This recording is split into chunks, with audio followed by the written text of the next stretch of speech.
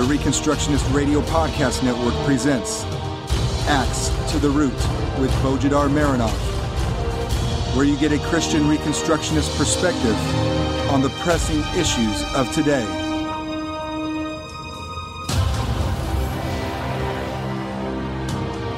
Welcome to episode 82 of Axe to the Root podcast, part of the War Room Productions.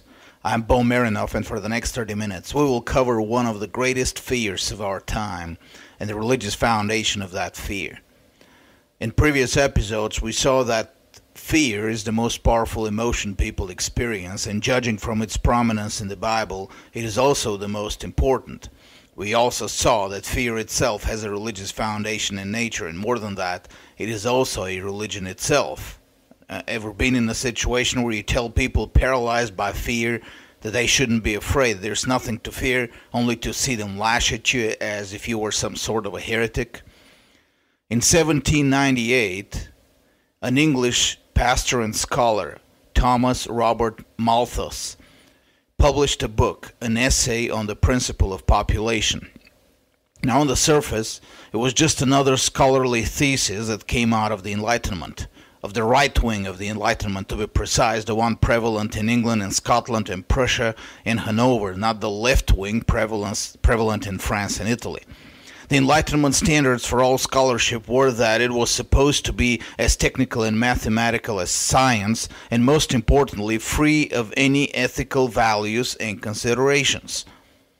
Yes, even the right-wing Enlightenment, the one that was driven by church ministers, as was Malthus himself, and used religious language and rhetoric as its justification. From this Enlightenment perspective, Malthus's book was the perfect scholarly thesis. His topic was simple: the relationship between food production and population growth. It wasn't anything new, to be sure. Others before had tried that topic as well. It was a particularly common topic among the educated elite of revolutionary France. After all, that's how the French Revolution started, with the people starving because of an alleged depletion of the resources for food production. A few revolutionary leaders argued that for France to remain full and content, about a quarter of the population should be exterminated to match the land available for food production. That is serious. Now, these ideas were, however, a little too extreme even for the French taste at the time. Besides, most of their proponents, like Maximilien Robespierre and Georges Danton, were themselves guillotined. Similar ideas were floated in Prussia as well, although the Prussian monarchy, always in need of more soldiers, never took them seriously. So Malthus was not writing in a vacuum. The topic had already become hot among Enlightenment theorists on both right and left. He was, however, destined to become the father of a whole new trend with his theory. Why? By him. Because he was much better educated than all previous writers. He was capable to write about it in a perfectly technical, rather disinterested way, quite creepy given the horrible, bloodthirsty advice he was giving the political elite, and he was writing in a country that was politically stable, socially stratified, where scholars and church ministers like him had quite an audience and influence. He had the privilege of coming from a well-educated family as well. His father, Daniel Malthus, was a nonconformist, probably from an old Puritan family, and personal friend of men like David Hume and Jean-Jacques Rousseau. Thomas took orders in the Church of England contrary to his father's religious views, probably to avoid the nonconformist disabilities and be able to take positions as a college professor. There was also another point where he disagreed with his father. Unlike his father, who was a stanch optimist about the future, Thomas was a pessimist, and his book was the ultimate expression of his pessimistic views. In a very short sentence, the thesis of the essay on the principle of population is that the prospects for humanity are bleak. Why? Because, as Malthus explained in mathematical terms, while the world's population grows geometrically, the means for food production only grow arithmetically. That is the simplest actually and most popular way of presenting his thesis. In reality, however, his thesis was a little more complicated. He had to make it more complicated in order to add respectable Christian religious language to it, in order to conceal his true intentions. A fuller explanation of his thesis would be this: there is a certain number of population that matches the available resources for food production. However, when food production increases, mankind, and especially the lower classes of mankind, are not wise enough to maintain the same stable rate of human reproduction with the purpose of achieving higher standards of life. Instead, they're stupid enough to start reproducing more and more exponentially. Eventually, that exponential human reproduction catches up with and even overtakes food production, and people, even with the new and higher level of food production, are left much poorer and hungrier than before. That point where human reproduction catches up with food production has come to be called Malthusian catastrophe by sociologists, and the level at which the excess population stops growing due to shortage of food is called Malthusian trap. In short, all that Malthus's analysis promised humanity was inevitable suffering in the future, marked by short periods of prosperity which, because of the very nature of humanity, especially the poorer humanity, will inevitably lead to more and worse suffering. When he came to his policy proposals, he had to conceal the true nature of his religion under a lot of pious verbiage. He used long-winded phrases and metaphoric language for regular phrases, for example, virtuous affection instead of marriage, etc., to satisfy the spirit of the time, and especially the academic spirit of the time. But to make his proposals acceptable, he had to pretend that his motives were honest and virtuous. When asked why God would create a world of limited resources for a growing population, his answer was that this was so that God teaches us prudence in procreation. But under the verbose expression of love and concern for the poor and needy, he practically declared that the political elite must do everything they could to prevent the masses from achieving any sort of prosperity, even if that meant artificially created shortages. He was in favor of government taxes on foods so high as to keep sufficiency of food beyond the reach of the average family. In his view, the masses of people needed to be kept at the brink of starvation even in years of abundant crops. In his pious language, it was better to be poor than foolish and use the abundance for more irresponsible procreation. He didn't even shy of recommending violent death as a final measure. Since natural famine and pestilence didn't always do their job in regulating the population, he believed governments should finish the job by starting wars just for the sake of thinning out the population. In the final account, behind the seemingly dispassionate academic language, there was evil. His proposals, no matter how dressed they were in religious lingo, smacked of the ideology of the ancient pagan empires, especially the biblical Assyria. The last time Europe had encountered such ideas and policies was in the last 3 decades of the 14th century, when Tamerlane, a distant relative of Genghis Khan, tried to restore the Mongol Empire. Tamerlane was so systematic in exterminating whole populations that he beat even the Genghis Khan himself. However, ever since the 14th century, no one in the known world ever used such policies nor advocated for them, not even the Ottoman Turks. Now, the Ottoman Turks had their share of atrocities, but in general, the sultans viewed conquered populations as sheep to be bred and milked and sheared, not as vermin to be destroyed. Malthus brought back to life ideas that everyone before him thought should have passed away with the passing of paganism. I will touch later on the influence of Malthus's ideas in the last 2 centuries and especially in our day. But before we do that, we need to first look into the religious origin of these ideas, and especially into the religious climate these ideas both require and help create or recreate. Where did he get his ideas from? Is it possible that a Christian scholar come up with such ideology of cruelty? Is there really a Christian justification for Malthusianism, as Malthus claimed? Or could there be something else behind it religiously?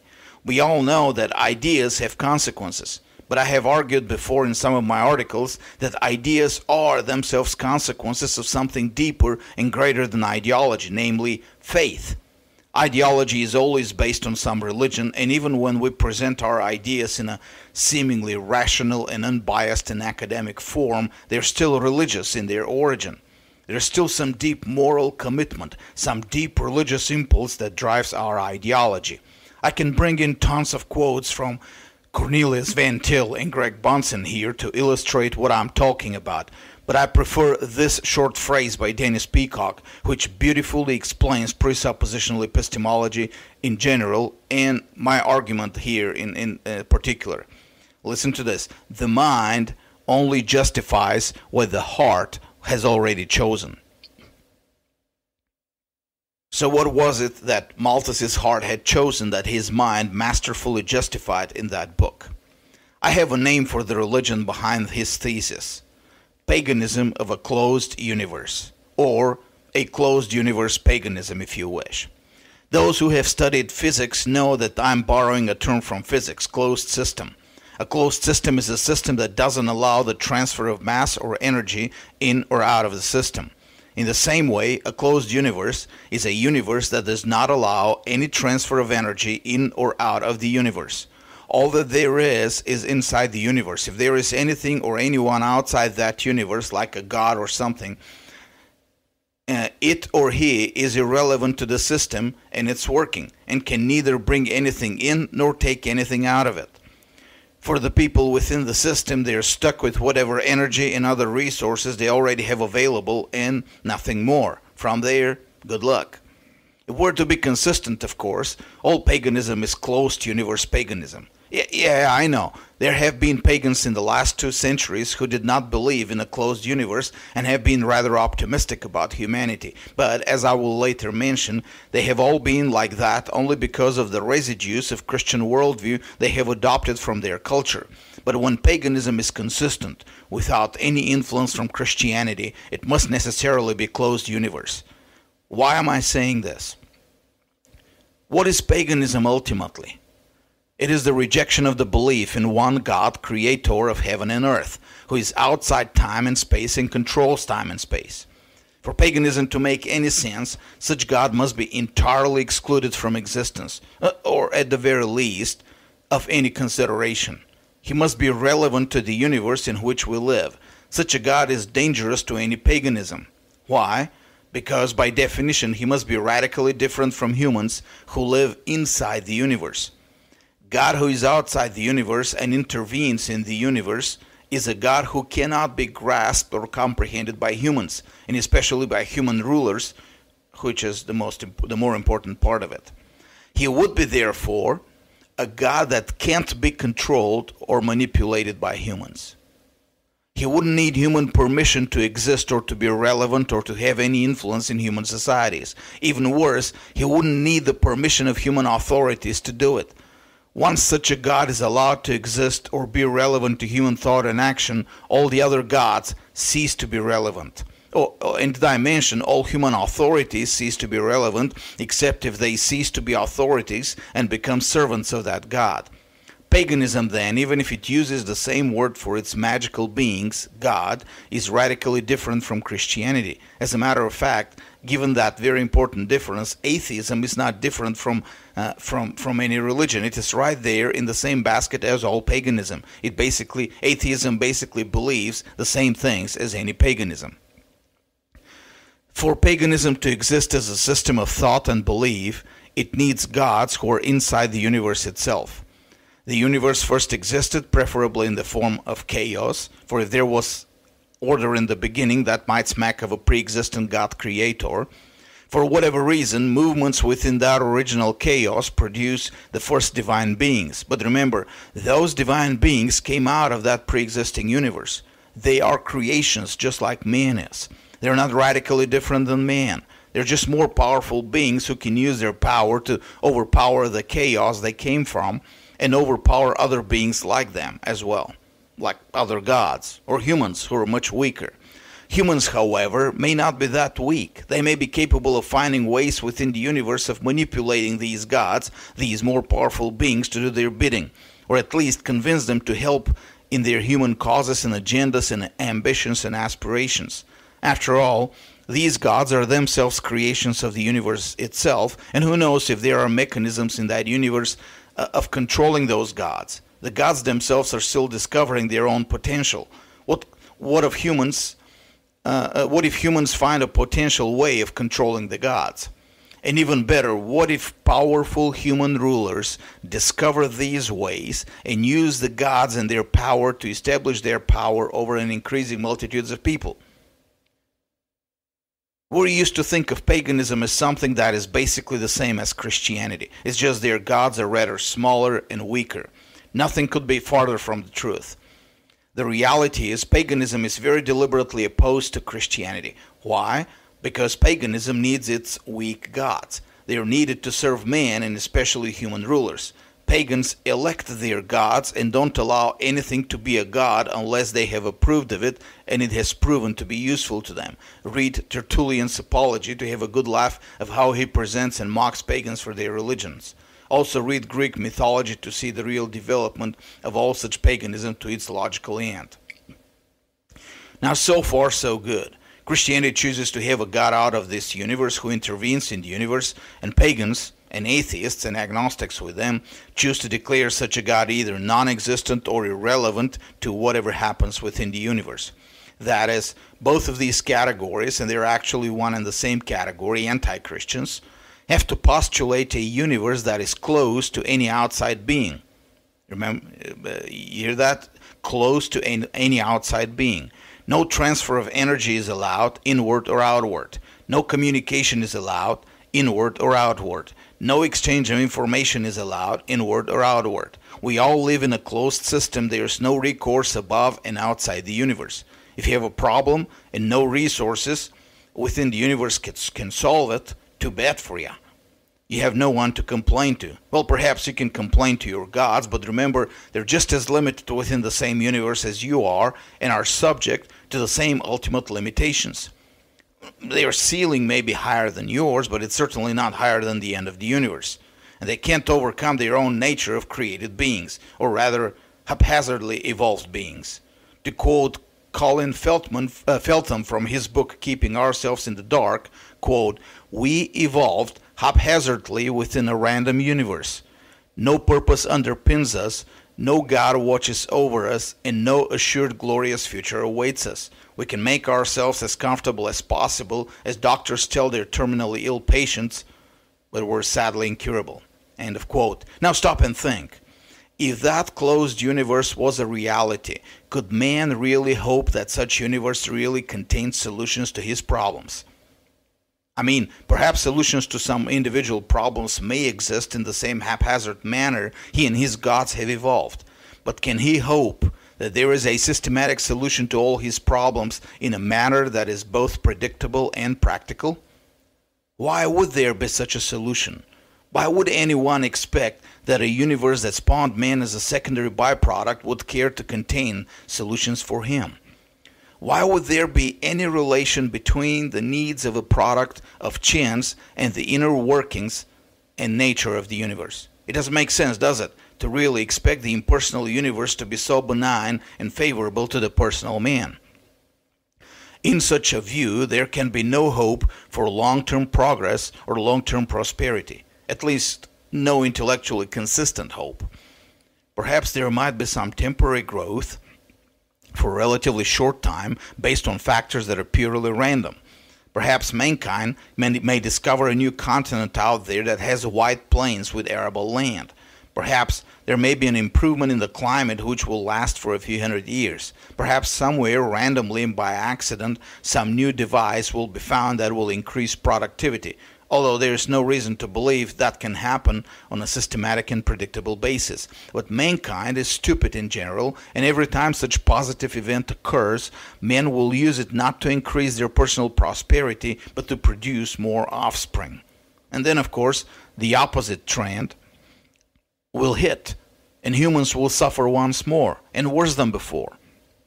In the final account, all resources will be spent, and humanity will disappear. A pagan who is consistent with his view of a closed universe has no reason to believe that that closed universe holds anything but more misery and eventual extinction. In short, there's a good reason why, in every pagan mythology, the Golden Age is in the past, not in the future. Obviously, given the presuppositions of all paganism, there's no reason to believe that the future holds any systematic improvement for mankind. Now, time to push the antithesis. What does Christianity say about this? What is the Christian view of long-term population growth, resource availability, and prosperity? What is the Christian view of the universe? Is it open or is it closed? Is there a source of resources that we can draw on that we don't have available now, or are we chained to whatever we see around us today? As I have always said, the Christian worldview is covenantal, and covenantal means ethical judicial. That means we can't grasp God as He is, but we can know Him from His works, and more importantly, from His commandments. When it comes to population growth, His commandment is given at the very beginning of the Bible as part of the creation covenant with man. Be fruitful and multiply. Population growth is not a technical question to be decided in the context of economic factors. It is the ultimate covenantal, and therefore the ultimate moral, judicial, economic, aesthetic, environmental, etc. imperative that mankind is under obligation to obey. Fail to obey that one, nothing else matters. You can find any excuse in all kinds of factors and try to control population growth or condemn population growth or present population growth as evil or dangerous or foolish, but the commandment remains: be fruitful and multiply. There may be temporary measures for times of trouble, as Paul mentions in 1 Corinthians 7, but as a principle. And in the long run, population growth is a command. And failing to obey the command will make God change the whole context, economic, financial, environmental, political, etc., that the worst consequences will come no matter how well you have planned against them. That's the nature of covenant theology and covenant reality. Disobedience never brings the results it has been rationalized for. But what about prosperity? God specifically says that prosperity will come with population growth. Deuteronomy 28:11 is perfectly clear about the parallel growth of both. The Lord will make you abound in prosperity in the offspring of your body and in the offspring of your beast, in the produce of your ground, in the land which the Lord swore to your fathers to give you. See that? Abound both in prosperity and in the offspring of your body. Not one or the other, but both. So mankind is explicitly commanded to be fruitful and multiply, and it is explicitly told that high birth rates will go together with increasing prosperity. That is the given presupposition behind the Christian view of population and resources, the truth that the Christian heart is commanded to choose. Only then the Christian mind is expected to rationalize it based on the biblical evidence. That's the way covenantal thinking works. Then how does a Christian answer the pagan objection? How does a Christian rationalize his beliefs on this issue when countering the pagan argument that population growth depletes the available resources and therefore increasing prosperity is impossible with increasing population? The answer, of course, is this: our universe is not closed. Therefore, the limit on resources is not internal to it. It doesn't depend on anything inside the universe. It depends on an external source. Transfer of energy between the inside and the outside of the universe is not only possible, it has happened many times. In fact, that's the regular way our universe operates. How can we say this? The first and most obvious reason we can say this is because the Bible is clear that God can intervene in His universe with an infinite amount of resources and energy as He wants. Now, there are some, even in Christian circles, who claim that because God has finished His creating the world, therefore He is not creating any more energy to put in it when He pleases. All that the universe is driven by is the laws of nature operating on the resources of nature as God has established them in the beginning. Such a claim, however, flatly contradicts the biblical record. God intervenes in history with a multitude of miracles. And what is a miracle if not God intervening in His universe with His own freshly created energy? Now, the objection may be, well, He's only directing already created energy, not creating new energy. But the answer to this is, even if it was so, energy control in itself requires energy. Just ask any engineer. Resources control requires resources. In fact, we can argue that there's nothing really natural in the universe. What we consider natural laws are nothing more than the statistically most common and predictable way God governs His universe. But He always preserves for Himself the power and the privilege to change His ways of governing as He pleases. Thus, what we call miracles. All this is good as a conjecture, but will God really intervene miraculously to produce more resources for an obedient and growing population? Can we safely bet on such intervention? Absolutely. In fact, it is specifically promised in the very next verse after Deuteronomy 28:11, I just read earlier. It is in the next verse, 12. Listen to this. The Lord will open for you his good storehouse, the heavens, to give rain to your land in its season and to bless all the work of your hand. So God promised that he would personally intervene in the universe to transfer more resources into it. That's a promise. He will make our fields and our work in them more productive by miraculous intervention. That's what an open universe is all about. But there's more. It's not just about his direct intervention. It's more than that. The word productive I just mentioned is another clue. Productivity has to do with the ratio of resources used to capital goods and services produced. The less resources and the more goods and services, the higher the productivity. God promised that he would directly open his storehouse and would improve productivity, but he has still another way, an indirect way, to intervene in the universe and improve productivity, namely through his image. Man was created in his image, and thus man carries what theologians and philosophers may want to call a divine spark in man. I personally dislike the term, but I can use it for the limited purposes I have here.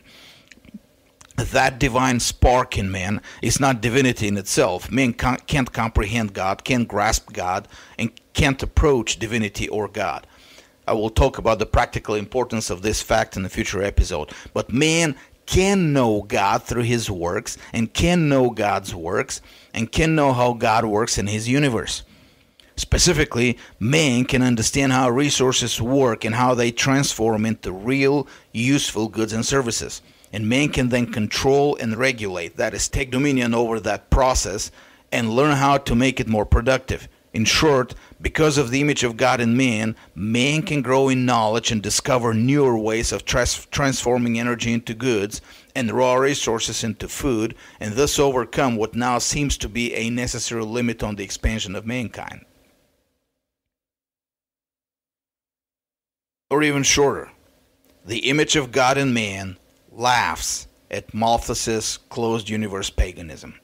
The end of history will not be economic. It will not come because we have run out of resources, although the limit on resources may theoretically point to an end of history. The end will be covenantal. It will come because the church has fulfilled the Great Commission and has made the whole world submit to Christ and has made all his enemies his footstool. This is the end and the purpose of the gospel teaching. So, on one hand, we have paganism and atheism with it, which is by its very nature closed universe, at least those pagans who are consistent with their paganism. On the other hand, we have Christianity, which is by its very nature open universe, at least those Christians that are consistent with their Christianity. Over the centuries, the closed universe worldview of paganism has been declining with the growth of Christianity. We should expect then that in the last century and a half, with the decline of the Christian faith in the West, we should see a resurgence of the pagan view of a closed universe. Now, do we see such resurgence? We surely do, and that in many forms. Malthus was only an early prophet of the newly revived closed universe paganism. He was followed by many others. Alfred Russel Wallace and Charles Darwin, the two intellectual fathers of modern evolutionism and natural selection, were deeply influenced by Malthus. Darwin's subtitle to his book, The Preservation of Favored Races, was strictly Malthusian, based on the idea of species and races, including human races, striving to grab a larger chunk of the available limited resources. Social Darwinists like Herbert Spencer applied Malthusian analysis to society.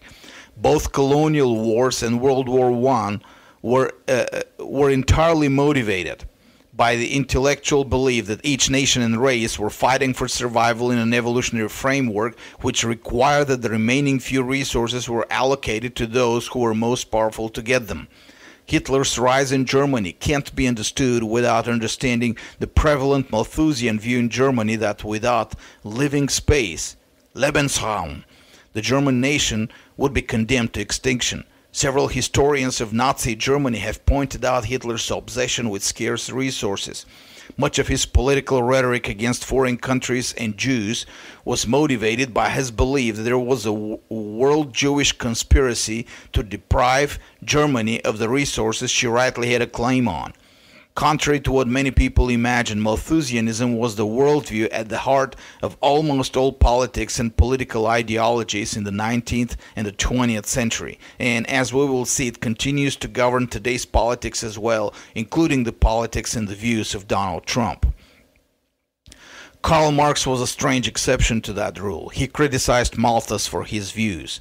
But remember, as we have seen before, Marx was deeply influenced by the optimism of the Christian worldview, and he had tried to include a secularist version of it in his system. Those of you who have listened to a previous episode, the oxymoron of cultural Marxism, know that the technological development of the tools of production is the active element of the evolution of man and man's society.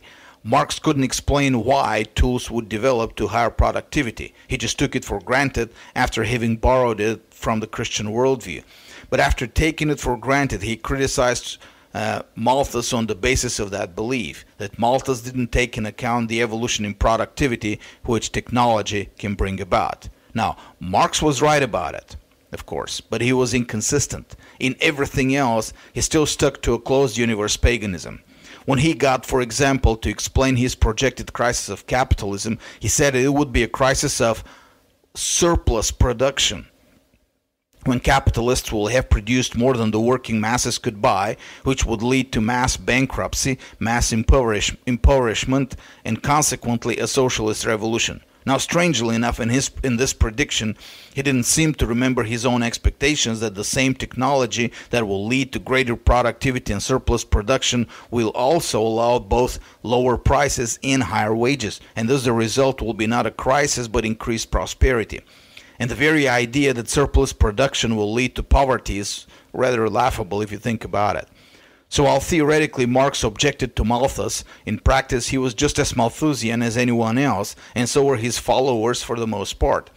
The most vehement Malthusians in the United States have always been the labor unions. For a long time the concept of depleting resources was a central concept of their ideology, and all their activism was directed at keeping those shrinking resources in the hands of a few people. The 20th century, however, saw some other examples of closed universe paganism that we don't always connect to a closed universe, and many of them are still with us today and still dictate the policies of our politicians, and I'm ashamed to say the political views of the majority of Christians in the United States. One of them, of course, is birth control. Now, eugenics has been a prevalent part of Western politics ever since the 1850s. Socialist countries like Sweden had strict eugenicist policies for decades. Nazi Germany practiced birth control on a large scale. Whole populations were sterilized or exterminated, while Nordic race women were sometimes forced to sleep with Nordic race men to produce children. The main proponent of birth control in the English-speaking world was, of course, Margaret Sanger, and her writings are full of references to Malthus. In fact, she became a renowned speaker for what was called at the time, mark the name, the Neo-Malthusian Society, and the conferences she spoke at were directly named Neo-Malthusian and Birth Control Conferences, and Sanger herself proudly bore the name Malthusian Scientist. Over the last 1 century, Planned Parenthood gradually dropped the conspicuous relation to Malthus, but their ideology has remained essentially Malthusian. Another area where closed universe paganism has been raising its ugly head has been environmental sciences and activism. Now, there's nothing wrong with environmental sciences and with a concern about pollution. After all, you all surely remember a recent episode of Axe to the Root titled Technology and the Environment. But in environmental sciences that study to protect environment in the context of population and economic growth is one thing. Environmentalism that tries to stop growth in the name of protecting nature is another thing. The very concept of protecting nature is already pagan because it assumes that mankind and its economic progress are not part of nature. And since nature outside man is the normative foundation, then the universe is even double closed. There can be no legitimate intervention by God to improve things. There can be no legitimate intervention by man to improve things. The only improvement is a return to a world with zero growth. Modern environmentalism often aligns with the socialists in modern politics, and in fact it has a great deal of overlapping. One thing is common for both of them, and that is a hatred for capitalism. We all have seen how many times proponents of the different environmentalist scares, the ozone hole, global warming, etc., have admitted that their agenda amounts to nothing less than destruction of capitalism. And there's a good reason for that. They all associate capitalism with freedom of competition, and rightly so. Most of us have this idea that what socialists hate about capitalism is profits. In reality, what they hate is competition. Environmentalists also hate competition, and there is a philosophical reason for it. If the universe is closed and the resources are limited, then pushing one competitor out of the market will mean total control over scarce resources by the successful competitor. Now, under the open universe view of Christianity, competition is not about control over resources. Such control is meaningless in a world of constantly increasing productivity where resources play smaller and smaller role in smaller and smaller quantities in producing more and more output. Competition is about determining the best possible use of resources while redirecting inefficient effort to better use. In the simplest terms, if two cobblers make shoes and one makes them faster and at a lower price, the other cobbler is in the wrong business. There's another niche on the market that needs his skills, and shoes are not it. Thus, competition under the open universe view only makes the world more efficient and increases the many different ways people can serve their neighbors. Perhaps the inefficient cobbler's real market skill is to produce something else, or to be a musician, or an inventor, or who knows what else. When pushed out of the market of making shoes, he is forced to find the best application of his true abilities. The closed universe ideology's hatred of competition is expressed in many different ways, but the two most common today are the fear of free immigration and the fear of free trade. Trade restrictions, tariffs, and quotas have always been justified with, quote, protecting our producers against unfair competition. There is, of course, nothing unfair in the competition. Unfair is only the government compulsion on the consumers to pay higher prices. But closed universe paganism always sees competition as unfair based on its foundational presuppositions.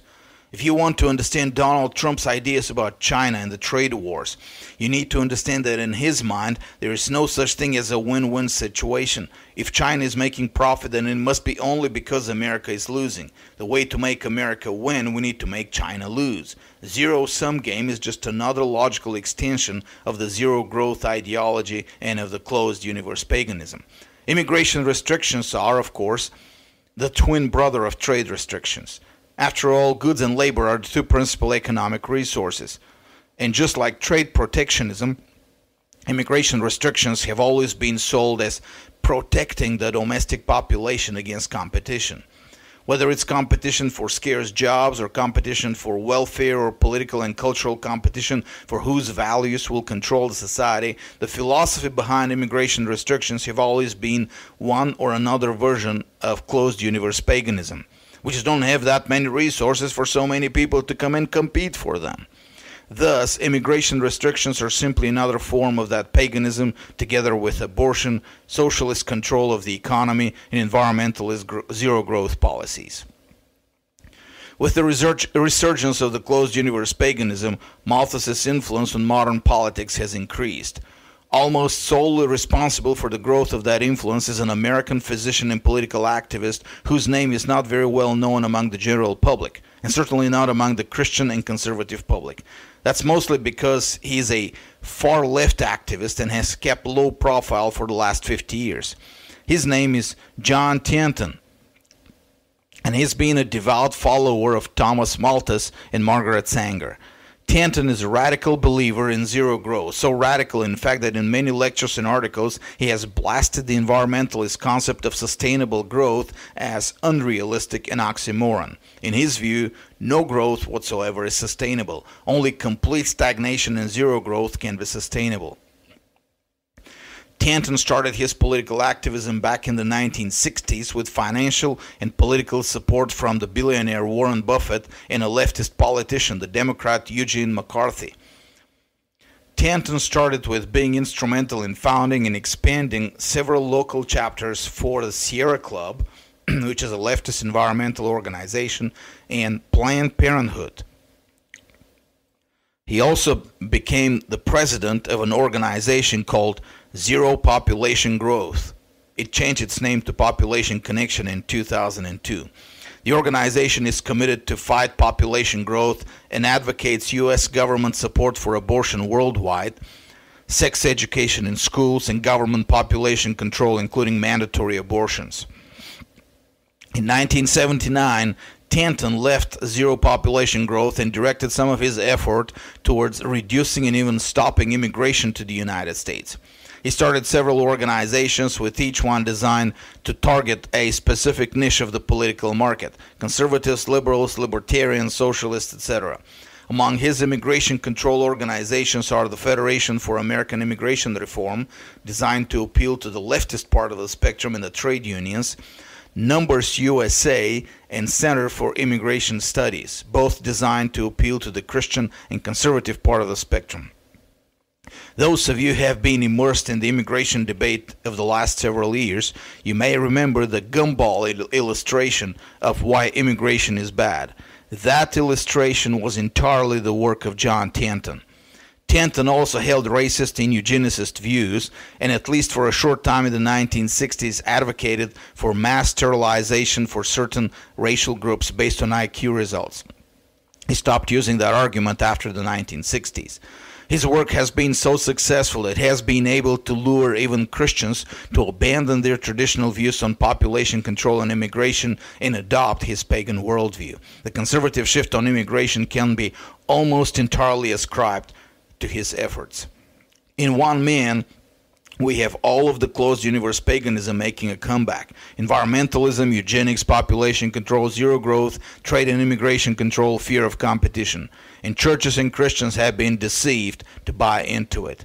The apostasy from biblical Christianity has led to the emergence of the closed universe paganism again, and is a dominating idea of our society today. To restore the gospel preaching in our day and to restore Christendom, we need to attack paganism in every area, and the paganism of a closed universe is part of it. I know most of you all still can't figure out how are we supposed to do that. But give this episode some time to ferment in your minds. You will start seeing the problem more clearly now that you know of it. The reading assigned for this week is The Population Bomb by Paul and Ann Ehrlich. This is a book written by our opponents, keep that in mind. It was published in 1968, and it predicted mass starvation in the world in the 1970s and the 1980s, based on the ideas of the closed universe paganism of which we talked in this episode. Of course, reading the predictions in the book from the perspective of our rising prosperity today, when the world throws away more food every year than it produced back in 1968, will be a fun experience. But while reading, also pay attention to the worldview behind it.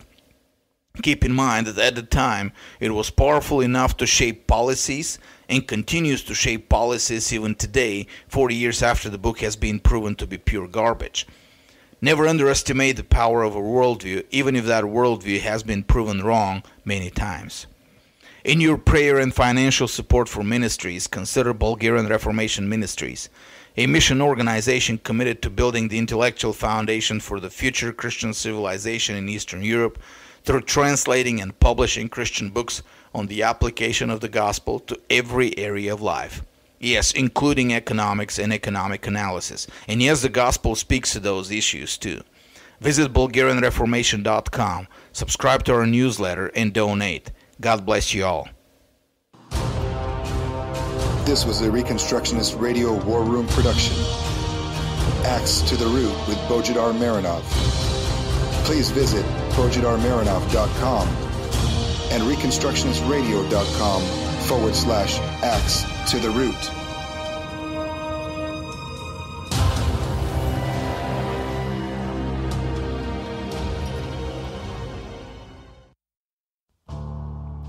The Reconstructionist Radio Podcast Network brings to you a complete lineup of podcasts where you will hear practical and tactical theology. Our desire is not simply that you consume our shows, but that you also live out your faith in every area of life. We can talk all day long about these things, but if we fail to put them into practice, then we fail as ambassadors of Jesus Christ, our King. Subscribe now to your favorite Reconstructionist Radio Podcast Network shows, or you can subscribe to the Reconstructionist Radio Master Feed, where all of the content we produce, including the audiobooks and audio articles, will pop up as soon as they are available. And don't forget to visit reconstructionistradio.com to volunteer as a narrator or to partner with this ministry financially. May the Holy Spirit stir you into action for Christ and His kingdom.